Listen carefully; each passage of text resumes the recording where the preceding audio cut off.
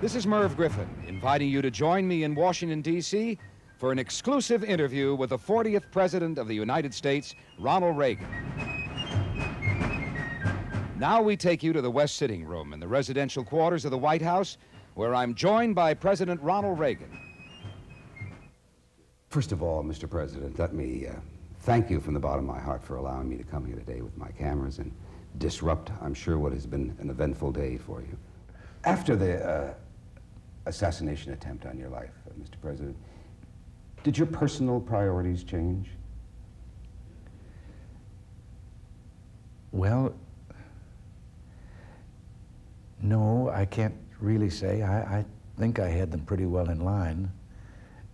But Merv, if I had to feel, after and as I learned later how close it was,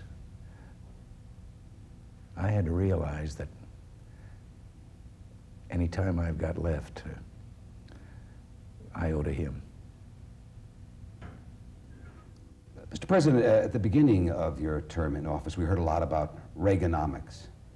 I rarely see that phrase anymore. Yeah, that's because it's working. We never called it Reaganomics. I never used the word.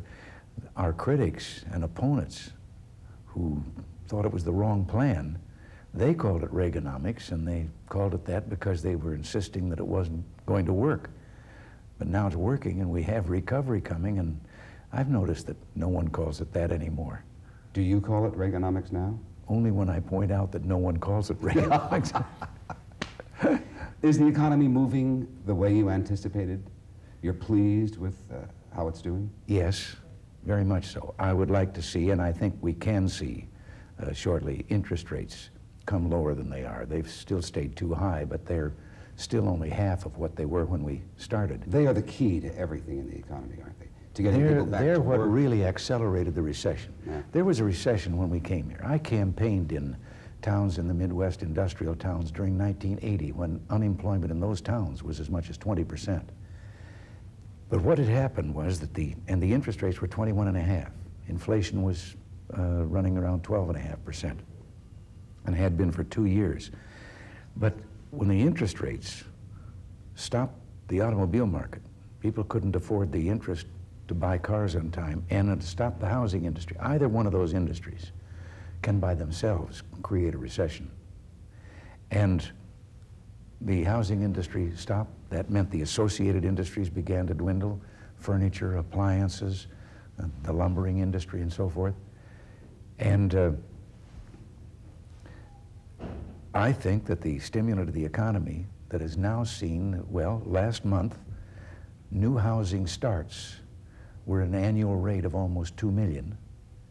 The automobiles, right now, they're having trouble keeping up with the demand. I have to remark that we aren't, when I say all these good things that are happening, I don't want that fellow out there that's waiting for a job, that's unemployed, to think that we've forgotten about him. That's the end result that we're working for. Right. How, Mr. President, do you want the Reagan presidency to be remembered? Have you thought about that? No, I really haven't. Once in a while someone asks that question.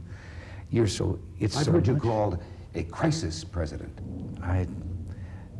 There wouldn't be any reason to be here if I didn't try to do the things that I actually believe will resolve this. You know, for years and years, long before I ever thought I'd even be governor of California, in fact, never wanted to be in public life, but I was out on the mashed potato circuit.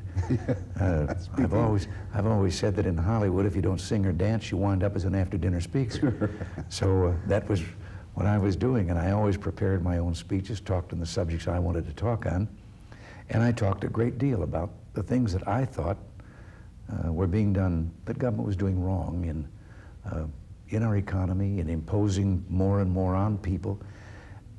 I thought before I came here that over the years, government had built up a kind of an adversary relationship with business, with its own business community, instead of thinking in terms of partnership and keeping the economy going the way it should. But as to thinking about a place in history, it seems as if every day it's you're just too busy with the things that are going on to sit back and look way down and say, I wonder how I'll be remembered. Right. If I had to think of it, I hope they won't think too harshly and that they'll just, well, I hope they'll assume I did my best. Right.